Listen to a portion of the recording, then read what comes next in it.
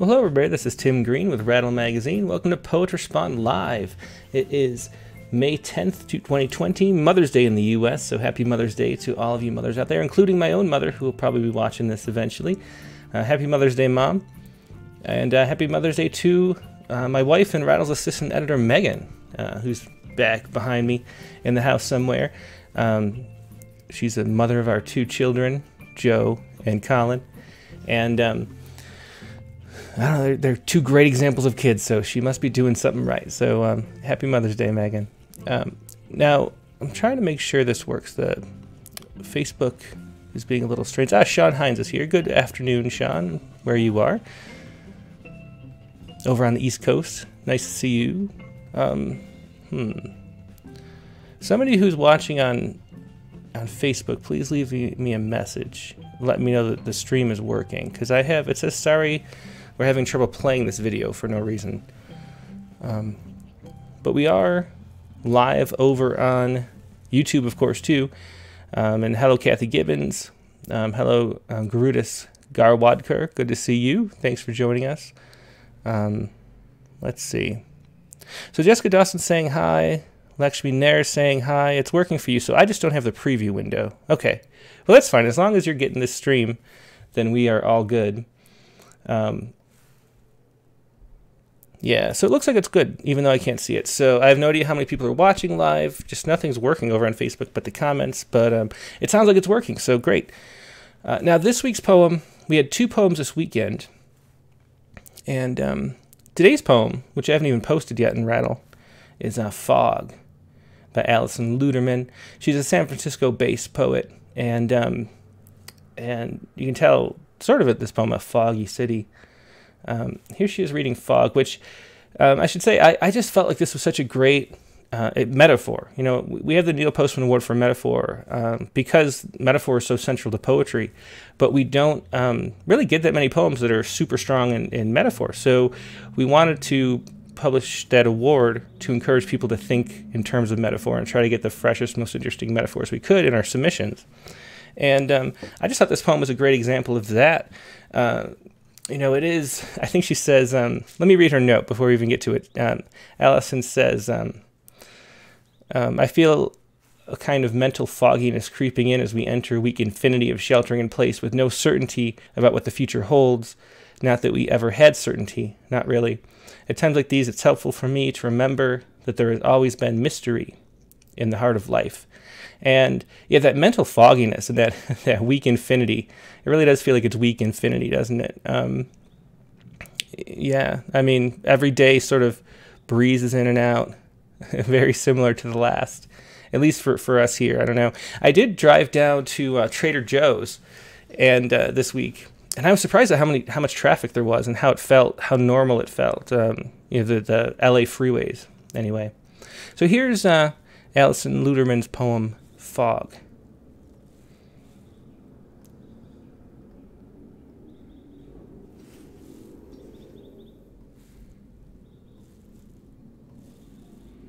Fog. We don't have snow here, but some mornings the whole world is white and hushed and soft with fog, and whatever troubles we went to sleep clutched to our thudding hearts have loosened overnight and are dissolving in mist.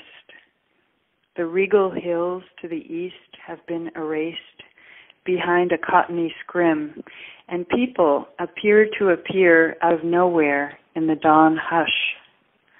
An old woman in mask and gloves pushes her shopping cart full of salvaged empties. A mother hauls two babies up the street, one in a backpack, one in a stroller. A man with dreadlocks and headphones cruises by on his bike, no hands. All of them whoosh into the frame and then vanish, like the future or the past, or some other dimension alive but invisible to us. And that was Allison Luderman reading her poem Fog, which, like I said, I really felt like that was a great metaphor, that at the end there, the way people whoosh into and out of the frame and then vanish, like the future or past, or some other dimension alive but invisible to us. Yeah, that was just I really thought it captured the feeling of this moment in time really well. So that was one of the two poems we're going to do today. And I had to close the window because Sunday mornings here, motorcycles drive by. And we live on the, it's a little crooked. Hang on. We live on near Angeles Crest Highway. And it's a very popular motorcycle drive place, and they keep driving by, so I had to close the window, and then I bumped the microphone or the camera. Now, I should say before we continue that if anyone would like to call in and join the open mic in just a second, and I haven't even turned on Skype yet, you can call 818-850-7727, and just let the phone ring a few times, and then I'll call you back when the time is right. You can also send me a chat message over Skype to Rattle Poetry, all one word. And let's see. And I'll call you when the time is right as well. Except my Skype's not opening.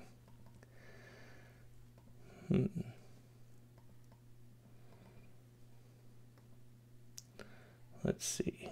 You have to quit Skype and turn it on again. Reload the thing. Yeah, so this is the idea of this show, as always, is to share current events through poetry. And this week we had a whole bunch of other topics, which hasn't happened in a while. We had, let's see, I even wrote some of them down. So it was Sigmund Freud's birthday this week. So there's a poem about Sigmund Freud's birthday. Michael McClure died, the beat poet, who I'm not all that familiar with, but in the interview that's coming up with Paul E. Nelson, Michael McClure was the main sort of poet that got Paul E. Nelson into writing poetry. Paul Nelson was a radio host and interviewed Michael McClure along with, I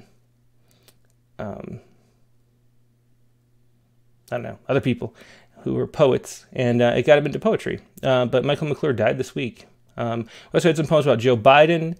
The resolution of New Jersey Bridgegate was this week, or the legal trial over it. We had some poems about murder hornets. We had some poems about Mother's Day. We had some poems about cherry blossoms in the spring, and we had some great blue herons returning to nest in an area they hadn't been in a long time. So those are some of the other poems besides for COVID-19 poems that we had. But of course, among about 500 submissions, the majority were still about the current situation, which is unprecedented in our lifetimes anyway. So it makes sense that we would be writing about that still. So whatever poems you have to share, feel free to give me a call at 818-850-7727 or send a Skype message to Rattle Poetry. Now, of course, one of the other topics that we talked about this week was the death of Ahmaud Arbery. And if you haven't seen the video, I don't know if I'd recommend it. It's a horrific video to watch, although maybe it's one of those things that's important to see. Anyway, I know Michael Meyerhofer, who wrote this poem, ended up watching it a lot, and it's really a tragic thing that happened on a lot of fronts. I don't know. It's always difficult to talk about race as a white person, and just knowing the privilege that you've lived with, and this poem really talked to that for me personally, because I've been through, as all people have, experiences where we've been sort of let off the hook in this way, and then when something like this happens, it makes you think back to that those times where you weren't shot for doing something you weren't supposed to do, and so here is Michael Meyerhofer, and this is his poem for Ahmaud Arbery, an unarmed black jogger killed for allegedly looking in the window of a house under construction. For Ahmaud Arbery, an unarmed black jogger killed for allegedly looking in the window of a house under construction. I was 22, white, in love. That day I wasn't shot for trespassing. It happened nearly 2 decades ago. We started out in the back seat of her parents' oxblood Subaru, heading back from the country club with bellies full of prime rib and vegetables I could not name. Then her father touched the brake, pointed to a mansion being built beyond a phalanx of dogwoods, timbers stacked like wine-washed bones on a generous plot of Iowa soil. The crews had already gone home, just some golden tape left behind. So we pulled over, got out, explored. Her father darkly pinstriped, her mother sporting a heavy rosary of pearls. Before long, neighbors spotted us and waved, smiling from their hoses. Unfazed, my girlfriend and I slipped away and touched primally in what might have been a stranger's future bedroom, its walls unmade. After a great while, we reunited beside half a staircase. Her parents forgave our absence with a shrug and the suggestion of frozen yogurt. On the way back, I could smell her on my fingers, which made her blush. Meanwhile, her parents shared daydreams of their own mansion, with taller floors and windows, thicker drapes to block the sunset. That was Michael Meyerhofer reading his poem for Ahmaud Arbery.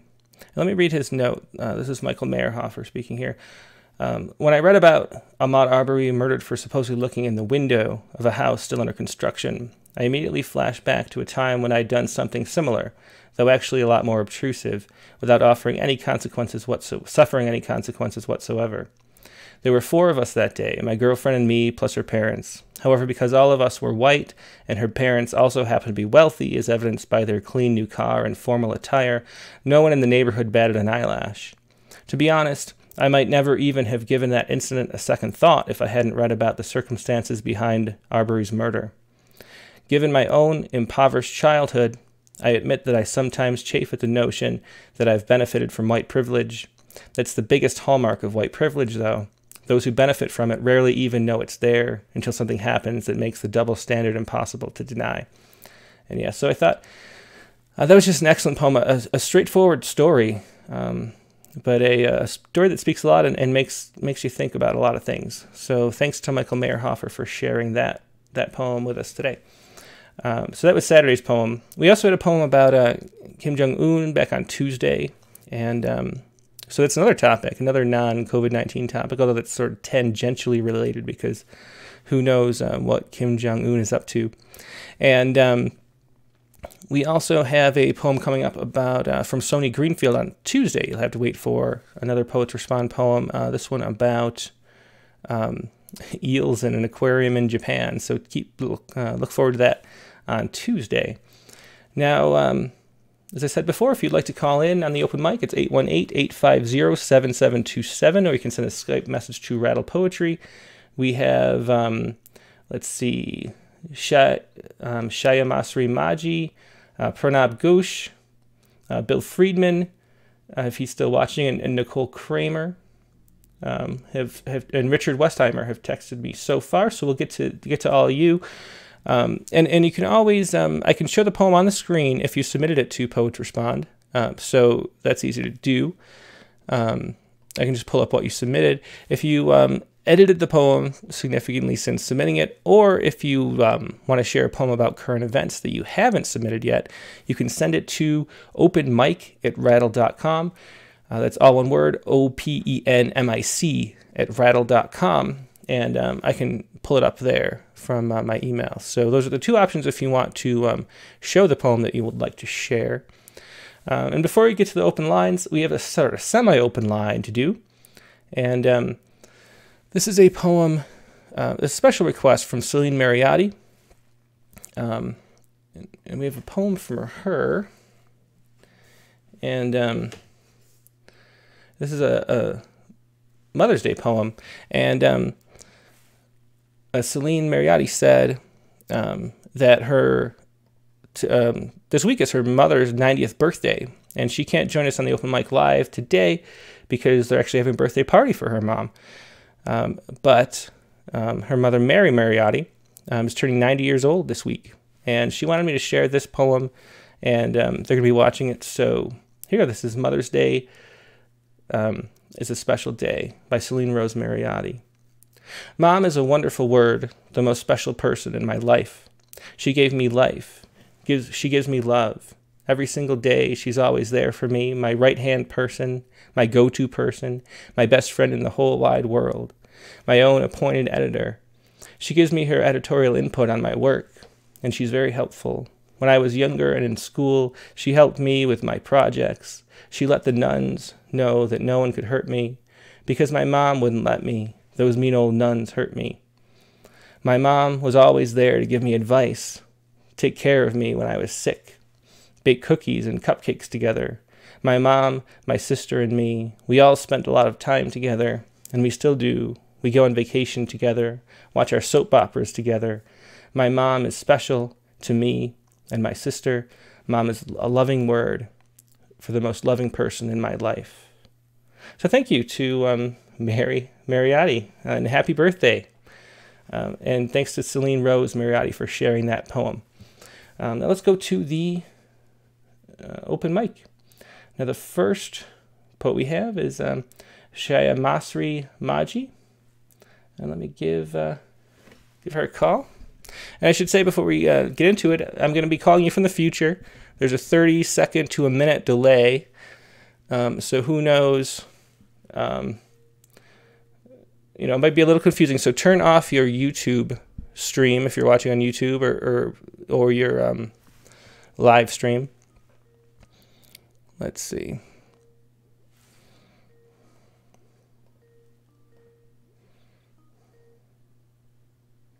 Hello? Can you hear me? Hey, Shaya Masri, this is Tim with Rattle. Hey, do you want to push your camera button if you'd like to appear on screen?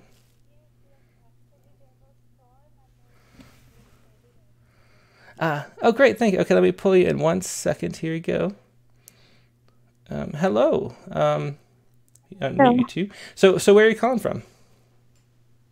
I'm from Durgapur in West Bengal, India. And you said there was a storm just recently? Yes, in the just 2 or 3 hours back there was a storm, and that's why all our devices have been out of order. Oh, really? No charge. Well, I'm so glad you could join me. Thanks so much for calling in. And it must be, we've had a bunch of callers lately from India, so it must be about 9 o'clock there or so at night. No, it's okay. I'm very glad that you called me. Okay, so hello. Yeah, hi. So what poem did you want to share? Should I share the poem that I have I sent you? Should I share that poem or should I? Yeah, is it No Kiss, No Hug? Is that what you wanted to share?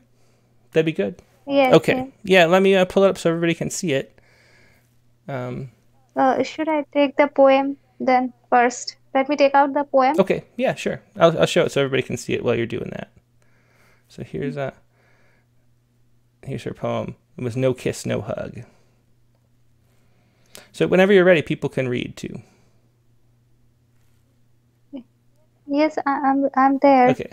I'm making a call on Skype for the first time. Oh, well, it's working great. So thanks so much for doing it. And it's just great to be able to hear. Yes, I downloaded it today. I downloaded the app today so that I can call you. Well, that is fabulous. Thanks so much.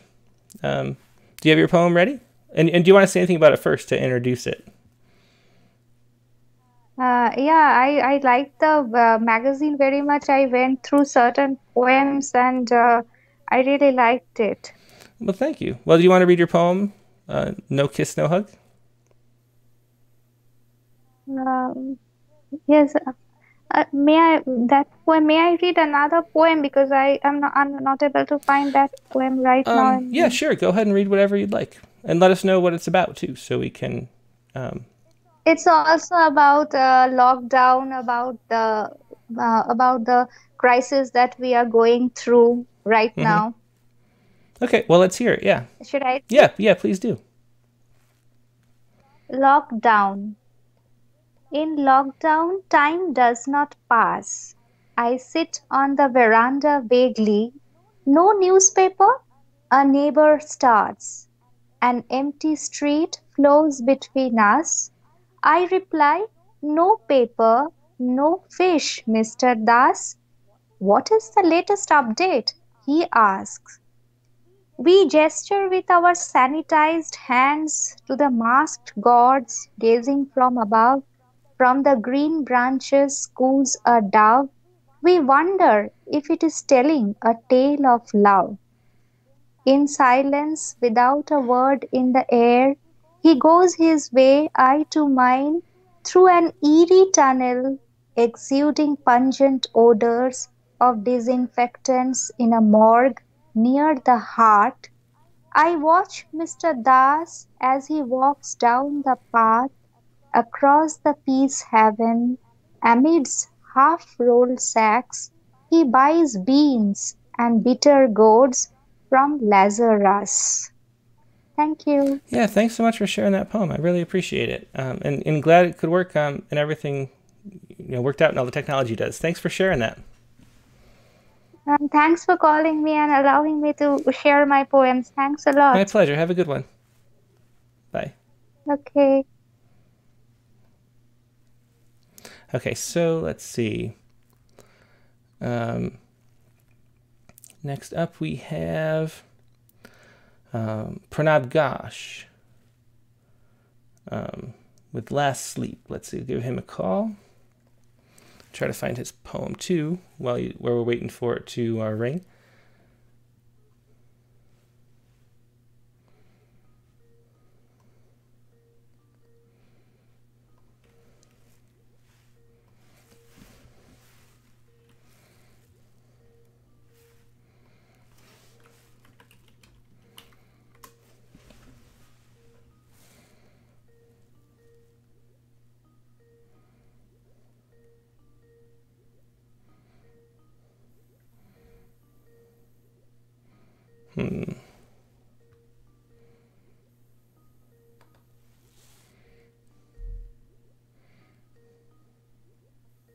Well, it's ringing. It hasn't said that the call's missed yet, though, so let's see. Well, he's not answering, so let's go to the next poet in line. We'll go back to Pranab in a little bit. Pranab, if you're watching this, maybe your ringer might be off, so turn it on so I can give you a call. Let's do a, let's see. Bill Friedman is here, but I'm not sure he's... Let me do Richard Westheimer. And I'll send Bill a chat message too to make sure he's there.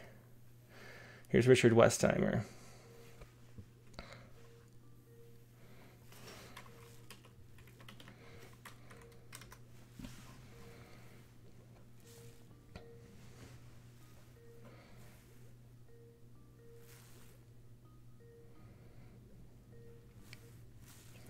Hey, Richard, good to see you. Let me pull you in just one second. You're on screen and audio. So how you doing today, Richard? I'm doing well. It's I know it's very warm out in your part of the country. Oh yeah, there's a storm, isn't there? Well, and polar vortex in May. Mm-hmm. It's a new world. Yeah, it definitely is. It's a very unseasonable. So what do you have for us this week? Is it the? So I have the poem "The Day the Streets Rose Up." I did send you a revision, but it's pretty much like the one I sent earlier. Oh, I see the revision too. So we'll show that version. What do you want to say about it? The headline: Cincinnati streets to close so restaurants can use outdoor space for seating, from the Cincinnati Enquirer. Yeah, it just sort of like closed my eyes and envisioned what the progression of that would be into the future of cars off the streets, and the mix of thinking about the protests in Columbus, which were very ugly, and just imagining if they were a different kind of protest. Yeah, that's interesting. Okay, so go ahead and read it. Okay, the day the streets rose up. In the second week of the second month of the great slowdown of 2020, the streets lined up for blocks around the Capitol, held up signs that once read, "Stop" and "No parking," that now proclaimed, "Set us free." Keep at bay, they say, the heavy burden, the cars and trucks we've carried. Let the ground beneath us breathe free, relieved of the fearsome weight you've put upon us.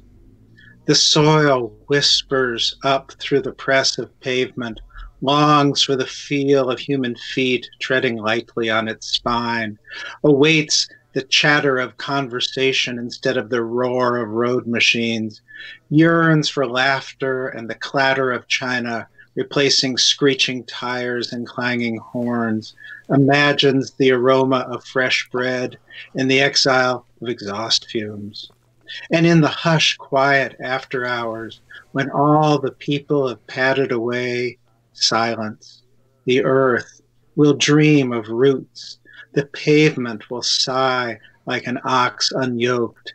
And the signposts will twine like lovers. And as the streetlights dim, the brownstones will huddle round and sing lullabies to the bench sleepers. I will peek from a side alley and weep at all the times I'd plied those roads, forgotten what lay beneath them, hunting grounds, the far-reaching roots of virgin forest beaches, voles and ant colonies, beetles and moles and badger dens. Now, only the faintest wisps of mycelium survive, still in touch with the wild cousins miles away. They await the day of a greater slowdown yet to come. Thanks so much. That was Richard Westheimer reading The Day the Streets Rose Up. And yeah, that's one of the things, you know, there aren't that many benefits from this, but maybe, you know, opening up streets like that. I've seen a bunch of articles too about closing down streets so that bikes can use them instead of cars. I think, was it Oregon closed some, 100 miles of roads so that bicycles could take them over again, which is a nice thing to think of. Like, yeah. It's like the decommissioning of dams, and maybe we can. I don't know if it'll restore to the place where the mycelium actually thrive under those streets, but at least that people can thrive. Yeah, exactly. Well, thanks so much for sharing that, Richard. It's always good to see you. Good to see you. Thank you. Bye. Okay, so let's see. Who is up next? Let me remind everybody one more time, just in case you're looking for the call number, that the phone number is 818-850-7727, or you can send me a chat message over Skype at Rattle Poetry. Let's see. We have...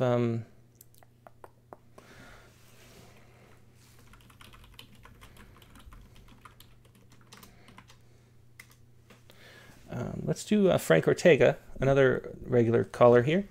Let's see what Frank has for us this week. And he's calling over the phone, which, of course, is easy to do.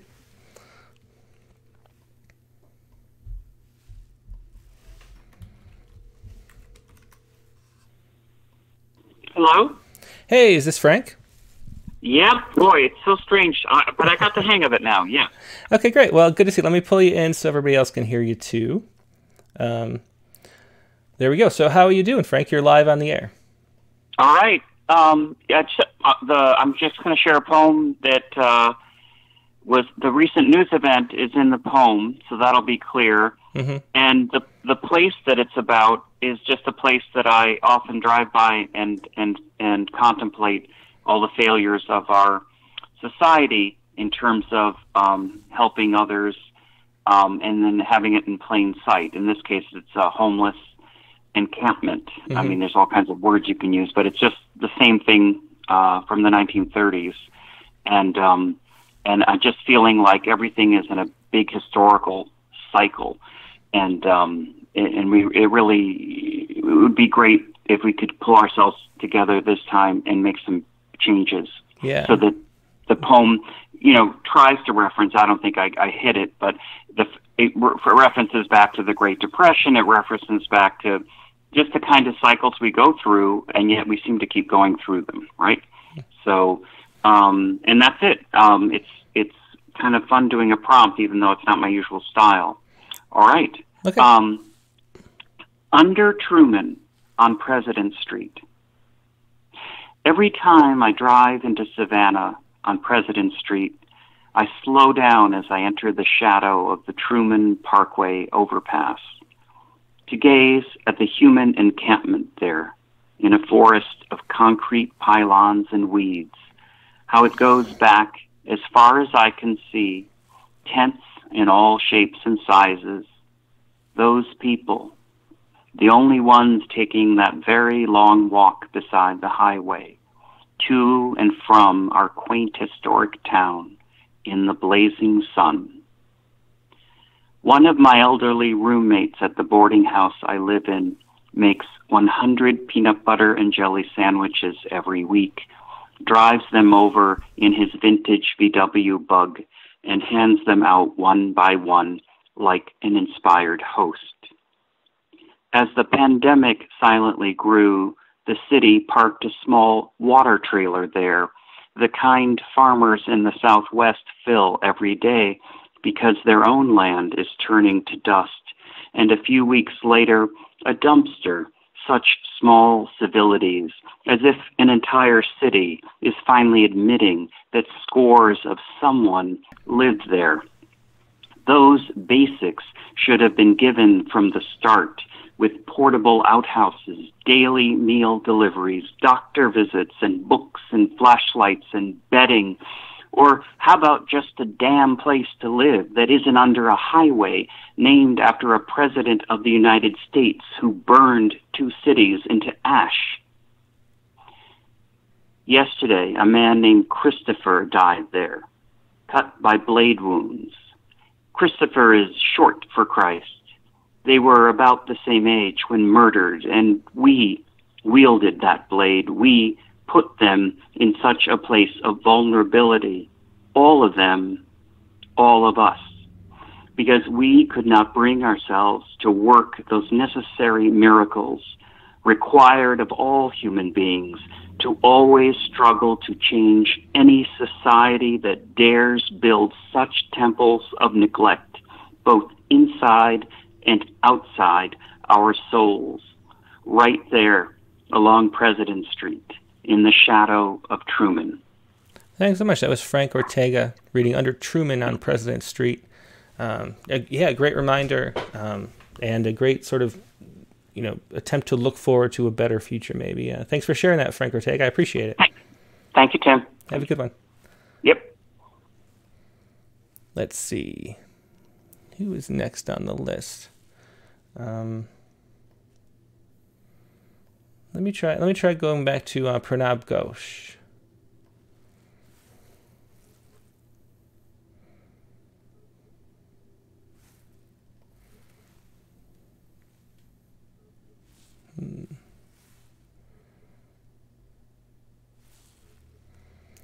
Let's see, it's still not connecting.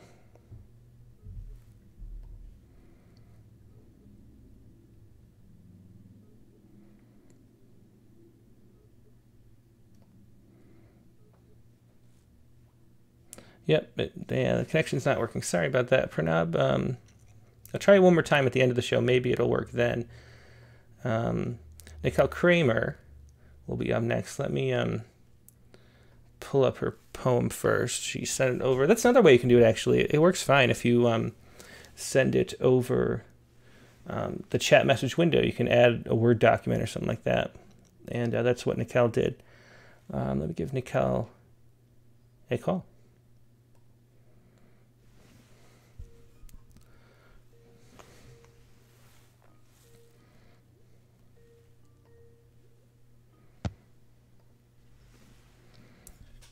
Hey, Nicole, this is Tim with Rattle. Am I saying that right? Nicole? Nicole. Like Michael. With it. Ah, gotcha. Well, thanks so much for joining us. Let me pull you in so everybody can see you. Nice to see you today. Thanks so much for joining us. Thanks for doing this. Yeah, it's my pleasure. It's just a lot of fun to do. Now, the poem you sent, let's see. This is in honor of Gary Snyder's 90th birthday. Which was Friday. Yeah. Let me... Here we go. Okay.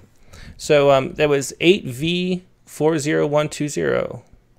What's the significance of that title? That's one thing Snyder was famous for, was sort of tying back to, 9/11 and the 9/11 attacks. And he said, you know, 9/11 was a the Paleolithic, and an issue. Something he often did was he had this dating system. So 8/5 is May 8th, and he dated things from what he understood to be the beginning of the Paleolithic. So this is now the year by that scheme 40,120. Interesting. Do you know what event starts the Paleolithic? Is there how can you get it that specific to a year? I'm trying to remember. He talks about this in one of his essays. I'm trying to remember precisely what it was. I mean, obviously, it's a rounding issue, but I don't know if it was the Lecoq paintings. No, that can't be right. Yeah, that's right. Certainly after that, but it was. I don't know off the top of my head. Yeah, but it was just this interesting, lovely thing that he has several poems named. Yeah, I just love that topic of deep history and how much about maybe 7 times as much recorded or not recorded in history as could possibly have been recorded, because written language is only about 5,000 years old. So.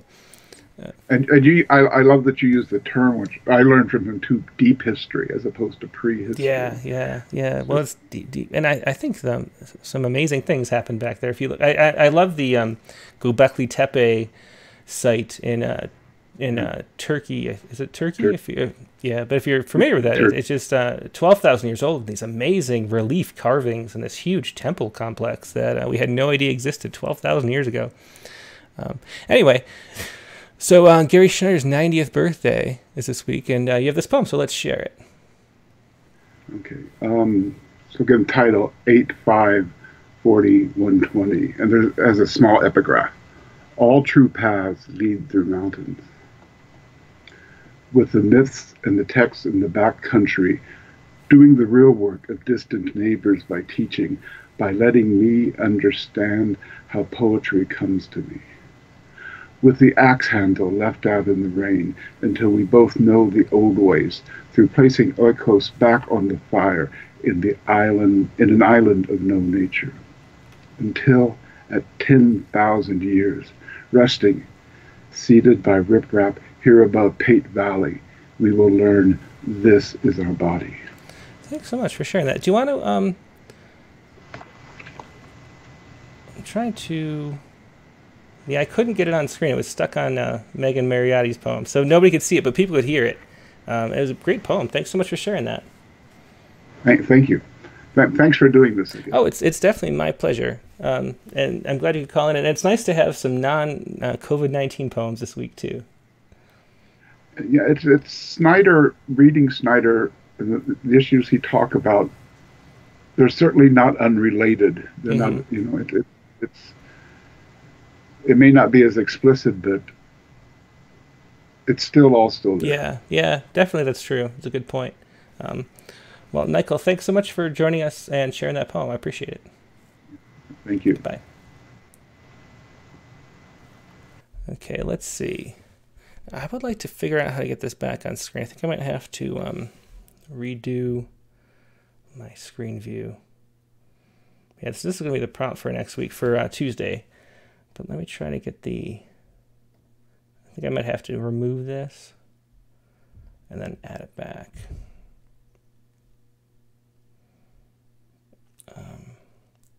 Just for the next poet who would like to.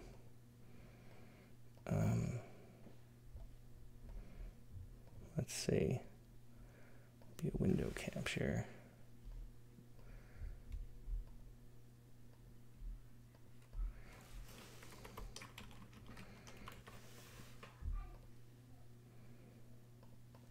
There we go.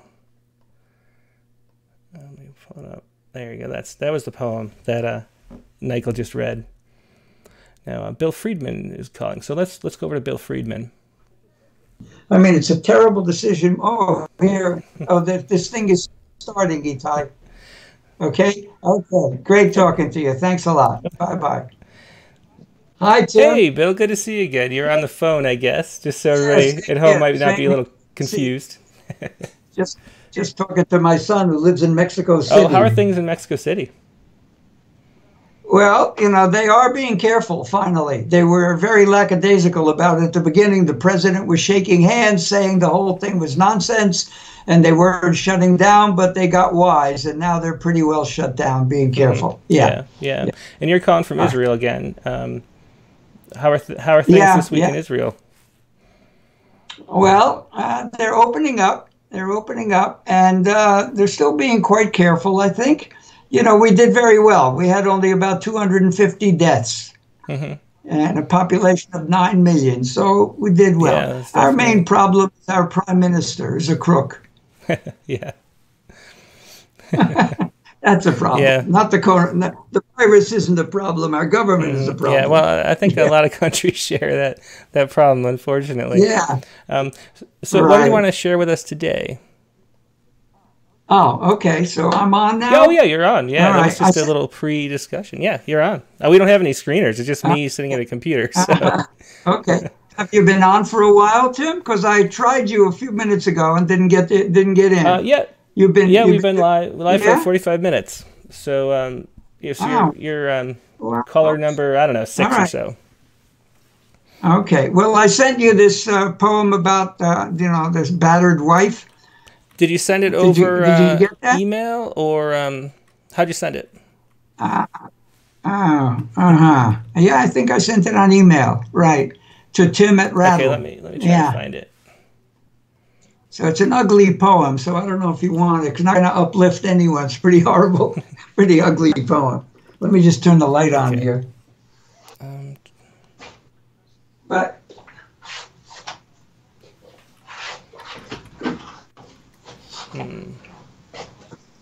Oh, here you go. Okay. Art for art, yeah? Yeah, art for art. Let me open it up for everybody to see. Actually, so you sent me a file that's huge with a lot of poems in it. Pardon? You sent me a file that, really? Oh, that's unfortunate. Maybe not. Art for... I have skywriting. Yeah. Oh, I see. So that's a more recent poem of mine. Okay. That's another nasty poem. Okay. So you must have got the whole file. I've written about 6,000 poems, Tim. I've been writing for 60 years, and I've written about 6,000 poems. So you don't want to look at those. All right, I'll read the other one, right? I didn't get the news today. I didn't get the news from that you submitted? That's the one I had last time. Okay. I didn't read it last time, though. Did I? No, I don't think so. No, last time I read Memorial Day, about Memorial Day in Israel. Okay, right. So where would I find that poem? I didn't get the news today. Well, I don't know. I sent it in to you last time, and you had it because you asked me if I was going to read that poem. So it means you had it. Okay. Let's see. I mean, if I scan it and send it to you, is that quick enough? I can find it. I'll find it. Let's see. Okay. I didn't get the news today. Yep, here we go. I didn't get the news today. I have it. Oh, you got it. Okay. Okay. So, all right. So I'll read that. I didn't get the news today. The newsboy tossed it, accidentally, I assume, over the rail into a clump of bushes in the valley where I can't reach it. It is giving them the news, telling the gorse about the virus, the rising death toll, the elderberry in an indignant editorial about the self-absorption, confusion, and cruel indifference of the president. Discoursing learnedly to the trees that blanket it in shadow about the dread black plague that murdered millions so long ago, even the oldest oak hadn't witnessed or been told of it till now. Branches are bending down and leaning for a closer look, their vision blurred with age. From an inside page, the paper speaks more intimately to the white chrysanthemums and yellow roses about an ordinary family in Iowa, the father's agonizing death in a Des Moines corona ward alone, shows the wildflowers visibly shaken, a picture of his grieving wife, struggling to be strong for their 2 children, too young to understand. I can see where the news fell, tightly folded on the wrinkled petals of the cyclamens and daisies. They rubberneck around its edges from below, as though to read unnoticed for themselves what it will not say. But this is only my imagination. Their stems are bent and crushed beneath it. Thanks so much. An excellent poem. And that was Bill Friedman reading I Didn't Get the News Today. Thanks so much for sharing that, Bill. I appreciate it. Well, thank you, Jim. Thank you. I like what you're doing. You're doing great work, really. Well, thanks. Yeah, it's my pleasure. And getting people to join in from all over the world is a really fun thing. So thanks for being part of that. That's great. Absolutely wonderful. Keep doing it. I don't have to tell you that. You're going to. I definitely will. Well, have a good one, Bill. Talk to you soon. Be well, Jim. Take care. Okay, let's see.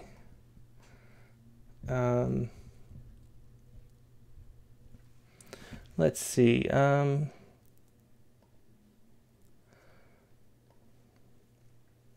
we have I'm not sure if I can do this over, I have a phone number here.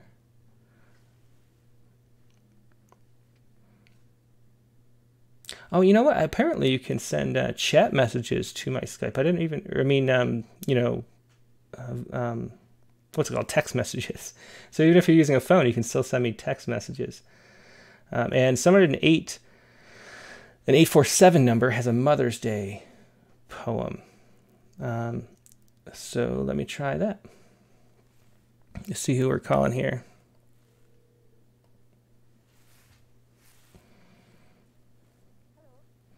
Hi, this is Tim with Rattle. You're on. Oh, hi, Tim. Thanks for calling me. Oh, it's my pleasure. Who am I talking to? Lakshmi Nair. Oh, hi. Good to see you. Yeah, nice to meet you. I love your program. It's the first time I'm joining. Thank you. Yeah, well, my pleasure. Happy to have you. Where are you calling from? Chicago. Ah, okay. Yeah. And you wanted to share a Mother's Day poem, you said. I don't think I have the text of it anywhere. Did you email it to Open Mic? I sent a text message because I didn't know how to send immediately. And so it's a Mother's Day / human rights poem. It's called The Mothers of Plaza de Mayo from when we visited Argentina. They have a Mother's Day. No, it's not a mother. It's a Mother's March. Every Thursday they have this Mother's March. So I don't know how to send it. I just texted you. Yeah, I didn't get it over text, but if you can really quick email it to openmic@rattle.com, I can put it on that way, or you could just read it and we could just listen. Okay, whichever is faster. I don't know how long the program is. So we have a few minutes. Do you want me to, why don't you just email it to me? Because it's nice to be able to read along. So if you could email it to me really quick, and I'll just ramble until you're ready. Okay. Do you want like a word or just can I copy and paste to the email? Yeah. Copy and paste and email it to openmic@rattle.com because it didn't come through the text message. There's a few messages, but the poem didn't actually come. So openmic@rattle.com. Yep. Right? Openmic@rattle.com and Mike is MIC. Okay. Will do. Okay. Now it's a little break for a second. We'll keep Lakshmi on the line, but I wanted to say anyway, the prompt poem for this week is going to be run-on sentence poem. Write a prose poem consisting of one long sentence, commas, and other punctuations okay. So that's the prompt poem, Megan's prompt every Tuesday night for the Rattlecast. So if you would like to participate in that open mic on Tuesday night and you want to write your own run-on sentence poem, all you have to do is participate in the same way. You can email the text of the poem to openmic@rattle.com, and you can call in during the show to read it, or I can just read it for you if you're unable to. I can't pick a... awesome. Yeah. So I pick a few poets to read. We get about maybe a dozen every time, and we can only do a few. But if anybody would like to do that, feel free. Let's see. I'm still waiting for the... Lakshmi, I know you're here on the line still. I'm still waiting for the poem. Oh, okay. Let me send it to you. I was going to stop talking before I send it. Okay. So Okay. let me send it to you. Okay. Okay. Yeah. So that was the prompt for this week. Was write a sentence poem. Write a prose poem consisting of one long sentence. Commas and other punctuation are okay. Now we're just waiting for Lakshmi's poem. Open mic. Open mic, all one word. OPENMIC at rattle.com. We also have, now I'm talking to everybody on the show, we have Vidya Venkat and Margaret Koger just sent me some poems too. So if you would like to join in, you can just give me a call at Rattle's number, which once again is 818-850-7727. I'll call you back when we're done with Lakshmi. Or Vidya, I know you were on my call list somewhere down from last week or 2 weeks ago. I just sent it. Okay. Did you? Okay, sorry. Oh, no problem. Let me pull it up. Okay, here we go. So this is Mothers of Plaza de Mayo. I'm glad we could wait for this. So thanks for taking the time to send it too. So I'm not doing the video. Can I do just the audio? Yeah, you can just read the poem. The poem's on screen now for everybody to read, and you can just read it. Okay. Okay. So do everyone can hear me, or? Yep, everyone can hear and see you. I mean, see the poem. Okay. Okay. So I will tell a little bit background and then start. We were vacationing in Buenos Aires, Argentina, and we happened to witness a march of mothers. And they have this march since 1977 because during the Dirty War, they lost a lot of children and there was no trace. And so 3 women organized this march for missing children. And it still continues every Thursday, and now it turned out to be a human rights march. So that is the background of this poem. It happens in the Plaza de Mayo and where the official buildings are. So the poem is called Mothers of Plaza de Mayo, a poem by Lakshmi Nair, which is me. Mother's touch, soft as down feather, coming down from heaven, yet firm as iron grip. Mother's voice, kind as summer breeze, shifting through our hearts, yet fierce as summer storm. Azina, Esther, and Maria shout, where are our children? Ashes of Azina scatter the ask, where is my child? Air in Buenos Aires protest, demands an answer. Grandmothers of Plaza de Mayo lament, where are our children? Mothers of the world, come march along, wear white scarves, yell, where are our children? Repeat, where did all the children go? Thank you. Yeah, thanks so much for sharing that poem, Lakshmi. Mothers of Plaza de Mayo.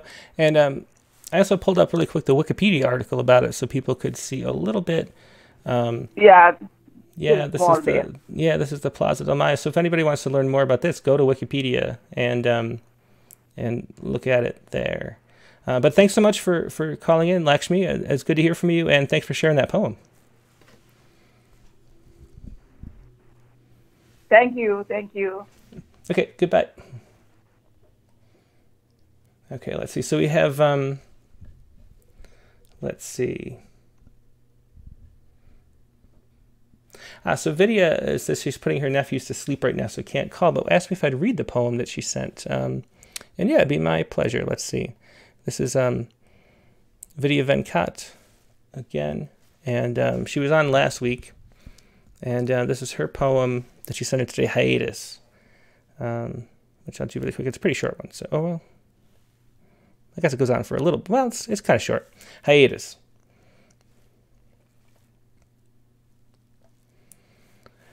Time is frozen, it seems. It feels as though only yesterday we were speaking on the phone, making plans to meet. And now the whole world is floating in suspension, Each day feels heavy. The moments trudge along like tired soldiers heading home after a skirmish. Never ever before did that unfillable void within correspondence to the world outside like this. I have always felt like that yellowed, wrinkled leaf lying in the garden path, while the rest of the world laughed and roamed around, stamping its careless feet all over me. Now, whenever I see, it is eerie, empty streets, empty shops, empty everything, as though that void within has leaped out of me and expanded itself, become an apparition, and swooped across the streets, swallowing everything in its path. Perhaps now you will know how it feels to sit and watch while others go about their lives and their happy homes with their happy families. It's like browsing through somebody's Facebook vacation pictures and wishing it could be me, and then having to go about one's own insipid life, pretending as though you didn't wish for that exact same thing. Perhaps now you will know how it feels to live with that ghost within, to wake up every morning, drink your coffee, and carry on your life without losing it. And every activity, eating, sleeping, finishing work, is conducted like an inescapable routine. And then, at the end of it all, you return to yourself, to that ghost within that simply wouldn't leave.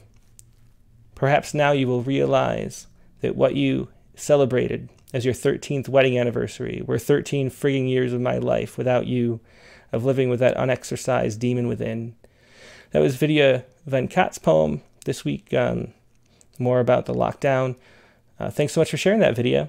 And sorry we missed you for reading it yourself. The timing was just off, I guess, a little bit, but I'm glad to be able to read it for you. Now, Greg Bell would like to join in.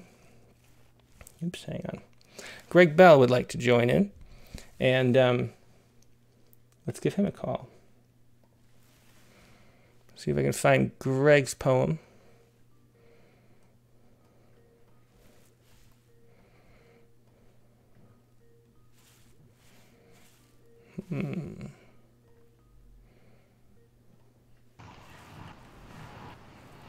Hey, Greg, you're on. Let me pull you in. I hear you, and I see you. Okay, hang on. Hi, Tim. Hey, yeah, good to see you again. You have a great internet connection, so it's very large. Let me shrink your head a little. Okay. You mean my head has gotten too big for me? Your head got way too big, man. Oh. So how you doing today? I was just listening to you read a marvelous poem. Yeah, I like Vidya a lot. She called in a couple weeks ago, and good to hear from her again. I'm trying to find, did you send your poem to me anywhere? I did. I sent it to Tim at Rattle. Oh, yeah. Okay, so I got to go. And I don't have a tangible copy, so I'll have to read it off the screen. Okay, do you have your own? Can you read it off your own screen? Because you're not going to be able to see it. Oh, I'd better dig it out then. Yeah, you'd better dig it out. Yeah. Since you're we broadcast. There's a minute-long delay, so by the time it, although I could put it on screen, and then but you should just pull it up really quick.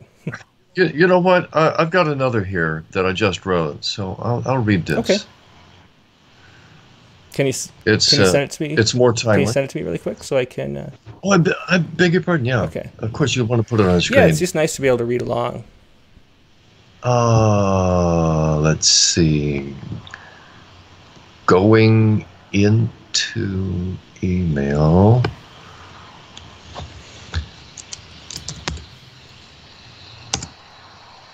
And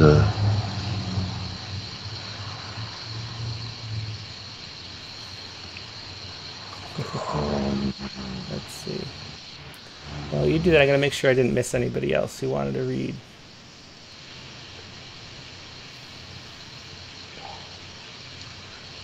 Okay, I'm moving in to find it. It should be right there. Well, do you want to just read Mothering Day? Because I have that right here, and it is Mother's Day. I can read that. It's not on my screen. I'm not going to be able to read off your screen. Huh? No. You know what, Tim? I'm wasting your time then. Well, why don't you? I'll hang up and call you back in a minute. Just pull up Mother's Day on your computer, and then I'll call you back. How about that? Okay. All right. Bye. Sorry about that. Okay, so let's see. Let me look at trying to see you through the call list. We'll try Pranab Ghosh again. He wasn't answering. It's probably, if you have, you can turn the ringtone on or off. A lot of people have Skype on in the background, and like I do, so you can't hear the ringtone when people call. My ringer's off, so if you have your ringer off, I could be calling you and you just don't know. So so either keep an eye on Skype or figure out how to turn your ringer on. But I'll try Pranab Ghosh again really quick while we wait for Greg Bell. We'll call him back in just a minute. The show's pretty much over anyway. This is going to be the last two callers. Because we want to go about an hour. We're a little bit past the hour mark. So let's see. Yeah, unfortunately, Pranab Ghosh is not answering his Skype. So let's try. We'll call Greg Bell back again. Hopefully, he pulled up his poem by now.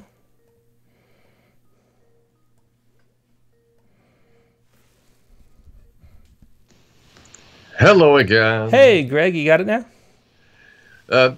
I'm running down here and I'm trying to find.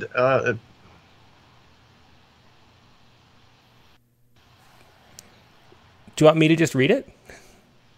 Sure. Okay. Okay, I'll read it for you. As a matter of fact, I was just there. No, you did a great job of reading that other poem. So go ahead and feel free. Okay, yeah, it's a sonnet. I like sonnets. Do you want to introduce it and then I'll read it? Yeah, say what you want to say about it. Well, it's a sonnet that was included in my book, which is Looking for Will: My Bardic Quest with Shakespeare. Mm-hmm. So it's an attempt to write in the voice of Shakespeare. And there it is. So it's evocative of. You mentioned deep time earlier. Mm-hmm. It's evocative of time that's more expansive than our own, I think. Yeah. Okay. Clear. Well, I'll read it, and everybody will be able to see it here. This is Mothering Day by Greg Bell. Down through the many centuries long past, we've sought to honor powerful cosmic forces, embodiments of qualities that last the ages, gods belike, who shape our courses. Now this day do we call Mothering Day.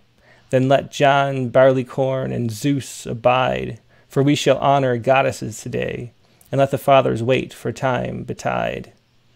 So do we honor Gaia and Cybele? Oh yeah, but yet the goddess Iavr. See, you should have read this. A lot of things I can't pronounce. 'Twas a woman bred thee, bore thee, birthed thee, tendered thee. Oh, let us honor her. Answer me this, my sisters and my brothers. Where would we all be without our mothers? Excellent, John. I love that last couplet. Yeah, and sorry for butchering those names. Is it Sybil? Is that how you say it? Gaia and Sybil? Cybele. Cybele, see? Anyway, yeah, thanks so much for sharing that, Greg. You're doing a great job. Yeah, oh, my pleasure. Thanks for calling in and sharing that. All right. Have a great one. Have a good one. Okay, so we did get one last phone call, and we're only 5 minutes over time. Let me give whoever called in a call. We'll see who that was. There's a 773 number I'm calling right now.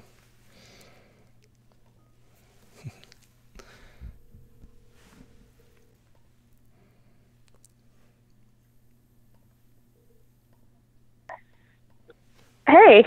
Hey, this is Tim with Rattle, and you are live on the air. Do you have a poem you wanted to share? Yeah, it's Jessica from Chicago. Hey, I didn't Jessica. think I would make it. Well, that's all right. Yeah, it's around 1 hour in, I start to kind of wind it down, but we'll still go for it. Did you submit your poem this week or? It's not this week. I sent it last week, so I don't know if that will still work for you. It will. When you say sent it, do you mean submitted it, or did you mean email it? I did submittable, and it's called Helmets. Okay, yep, I have it right here. Hey, this is the first one that's sort of worked completely all the way through, like it's supposed to. So it's already ready to go on screen. Do you want to introduce what it's about? Yeah, this was my I guess, my poem about the virus without actually mentioning the virus, because 2 weeks ago there was still nothing in the news except for stuff about the pandemic. And we bought bicycles, and shortly after that, cars were just speeding down all the empty streets, and I was like, damn it, like, it's still not safe. So I just kind of wrote a poem about that, like a silly little poem. Well, sounds good. Yeah, let's hear it. Okay. Helmets. I bought a bike because the city is safer and the people stay inside now, except for when they don't. And anyway, I bought this bike because the streets are supposed to be quiet, but now there are all these reports about speeders, and I realized my helmet was a decade old, useless against lawbreakers. So I dive right into option paralysis and sift through site after site, helmet after helmet, burn after burn. Do I go with MIPS technology so that my head is 10% safer when the car flips me over its haunches and leaves me on the pavement? Or should I save the extra $20 and take my chances? What the hell is wave cell, and does it come in rainbow? I forgot to ask anything about the bike specs, except if they had it in purple. They didn't. And when could I expect the compliments to start rolling in about my new hot body? No comment. I bought a bike, and I know the city is not going to be safe forever, and all the people are going to be outside, except for when they aren't.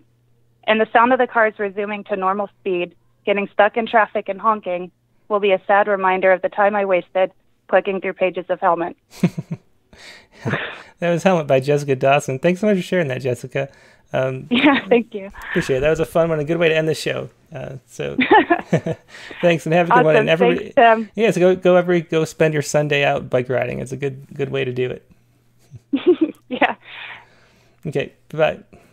Bye. Okay, so that was the show for today. We already mentioned next week's prompt is the run-on sentence poem for Tuesday's Rattlecast, and Tuesday's Rattlecast is with Rosemary Watola Traumer, and her 2 new books. Naked for Tea came out last year, I think, and then she has a hot off the press book that's not quite even available yet called Hush, which we have the PDF for, and that is going to be Tuesday, May 12th at 9 p.m. Eastern. Rosemary is a great poet. She's been in Poet Respond a bunch of times. She's been won the Ekphrastic Challenge a few times, and this is her 11th and 12th books. And she's a great performer too, so it's going to be an excellent show. So tune in Tuesday, May 12th at 9 p.m. Eastern for Rosemary Watola Traumer. And if you write your run-on sentence poem, you can submit it to openmic@rattle.com and participate in the prompt open mic there too. So that's all for this morning. Happy Mother's Day once again to everybody who is watching at home, who might be a mother or has a mother, which is everybody. And hope you have a good rest of your day, and I will see you soon. Good night.